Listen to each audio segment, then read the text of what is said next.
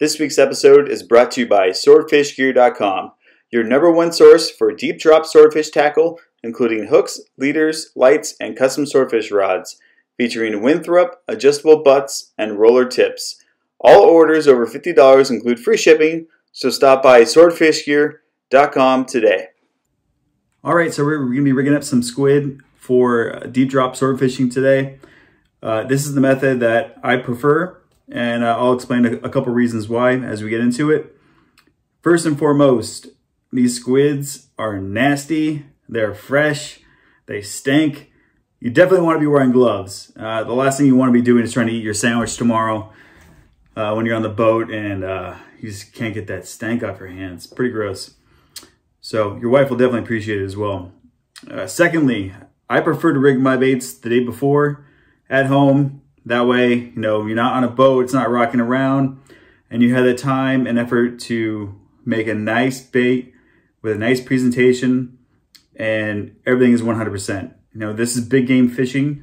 If there is any weakness in your rig, these fish will find it, and they're gonna put shame in your game. So when you're fishing for trophies, you need to make sure that you are 100% focused, ready, and your game's tight. After you rig up these baits, I recommend you probably do at least 4. You're gonna have one for your tipper rod, one for your booby rod, and at least 2 backups. You know, if a shark gets one or one gets thrashed but not hooked, you wanna have baits ready to go. When that bite's hot, those fish are there, and you need to be ready to deploy right then and there for the next fish. Just like if you were fishing for bluefin, you gotta have that flyer rigged and ready to go. When the time is hot, the time is now. So keep that in mind. All right, so we start with 400-pound tests. Eyesline's pretty good. I also like the Miyomi extra hard. We're gonna use just a tube, and I've already filed this down on the end here, so it's a little bit easier to slide through the bait. Rigging needle, wax line, standing block for the hook. We're gonna use beads, and I'll show you how those fall in line. These are a little on the small side. I like ones that are a little bit bigger. Crimps, chafing springs, swivels, and we're going to be using Fudo hooks.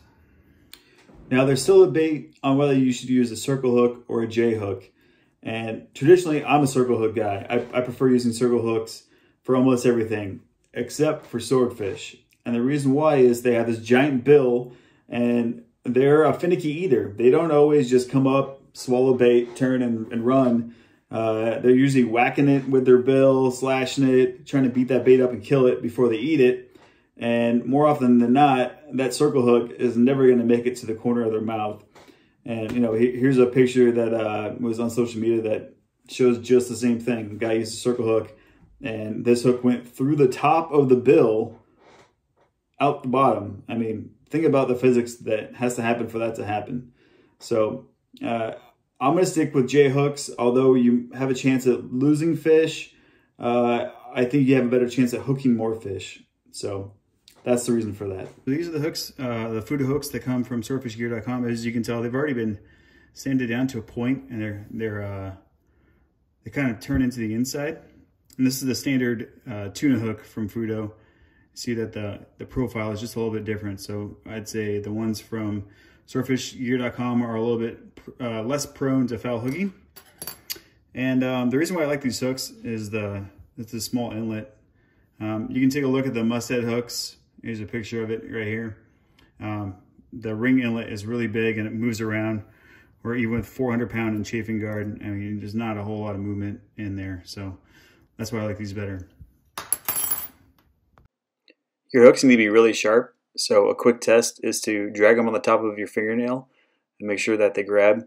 If not, you need to sharpen them, and you can do that with a block. Quick pro tip, sometimes when you cut these really hard leaders like the Miyomi extra hard, when your cutter cuts it, it kind of mushrooms the end a little bit and it can be tough to get into your crimper.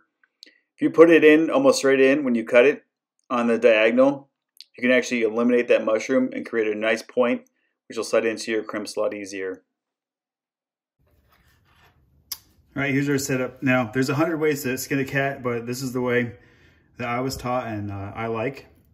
So obviously chafing spring through the hook. This is not tight yet, so you can tell, but we're gonna go through the crimp, back up through another crimp.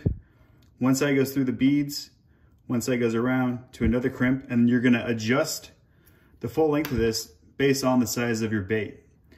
And you'll see the reason for these once we get there. But once you get adjusted to the right size, then you can crimp it. Now the purpose of the beads is to create a split in the line so we can actually sew through that gap once we have this inside the squid. Now people that use a musset hook often actually sew the rigging floss through the eye of the hook, and I want to keep anything sharp away from the business end, the working end of the rig. Alright, so here's a big nasty squid. So you want to line up so the beads are all the way up at the top of the mantle, and that the hook should be coming about halfway out of the beak so the tip aligns with it. Now that you got the length figured out, go ahead and start crimping all of your crimps.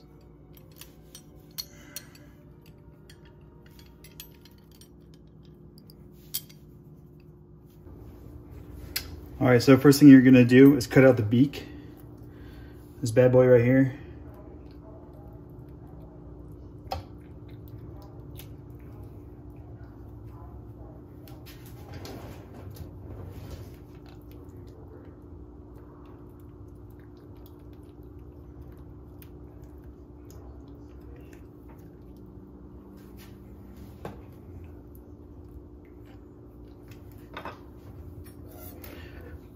You're going to take your rod, find the mouth, and you're going to slide it up through. Now it's important that when you work this up the mouth, that you need to come out the top of the mantle absolutely dead square and centered. Just like so.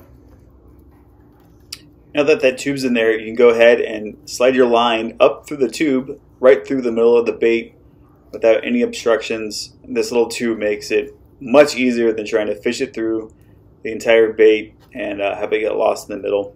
And it also helps guarantee that it comes out right at the top, dead nuts every time.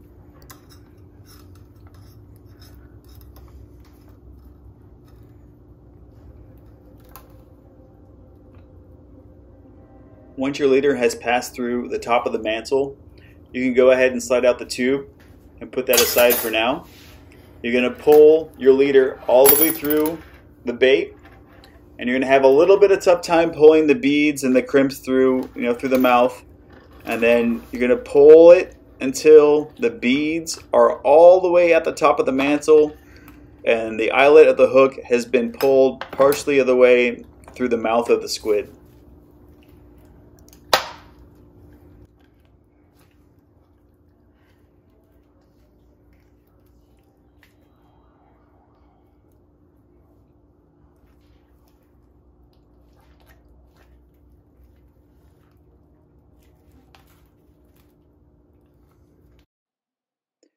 You'll know when it's pulled all the way through when you can feel the beads in the top of the mantle and you can't pull it any further. Now this is where I found that people's styles tend to vary quite a bit when it comes to sewing these baits together. I prefer just two areas to stitch. The first area we're going to stitch is right through the top of the mantle where those beads are, and we're actually going to sew in between the piece of the leader where the beads split it apart. And what that's going to do is we're going to secure the mantle from sliding around on the leader. And I go in three spots: through the beads, below the beads, and above the beads. And as long as you're pulling it tight, the top of the mantle is not going to slide up or down the line. And to be honest, that's all that really matters. The rest of the bait should swim, naturally and look natural. Once you got all your sewing done, make sure everything is nice and proper tight. Cut off all your loose ends. And you're going to grab the squid by the top of the leader and make sure that the top of the mantle does not move when you shake it.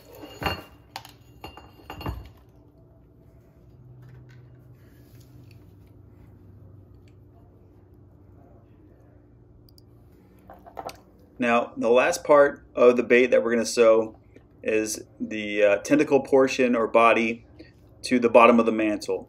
Now, you don't have to go wild with this. We're just going to sew it in a couple places, and we're going to keep it a little bit loose. We still want this bait to look real and look lively, but the idea is that when this thing gets whacked, that the top of the mantle and the lower portion of the body don't split and become separated.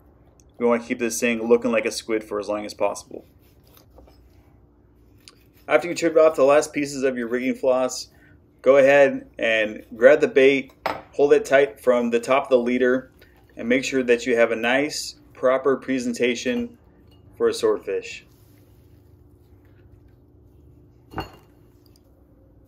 Now, some people like to use skirts when they're fishing their squids. Some people like to get the natural presentation.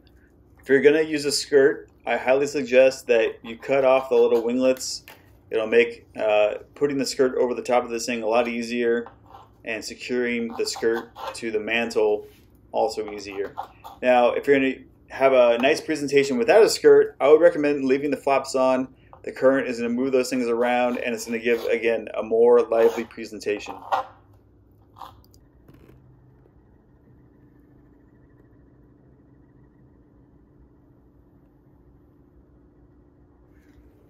Once you've decided on a skirt, go ahead and feed the leader through and pull it down over the top of the bait. The skirt already has a little head on it, so as you pull it down, you'll feel the bead slide through into the head section of the skirt. Make sure you pull out all the loose pieces of the skirt. They got pulled inside as you're pulling the bait through. Again, presentation is everything, and you need to give this 100%. Once you got it in place, go ahead and use more wax floss, and you're going to tie this one really tight. In fact, I use 2 pieces just to know that it's not going to move. Pull as tight as you can. You'll know that those beads are in the right location when you come tight and they slide up towards the top end of the leader.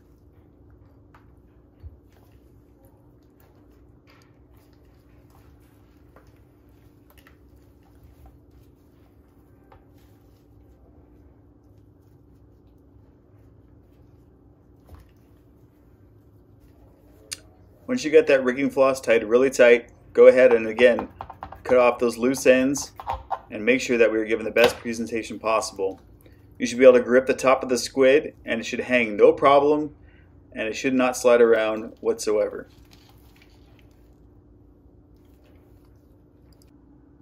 And that's it. Just crimp on a swivel when you're ready to go, and this bait is ready to fly.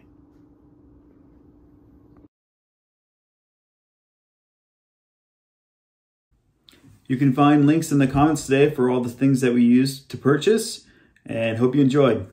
If you like what you saw today, you can subscribe to our channel or follow us along on Instagram and Facebook.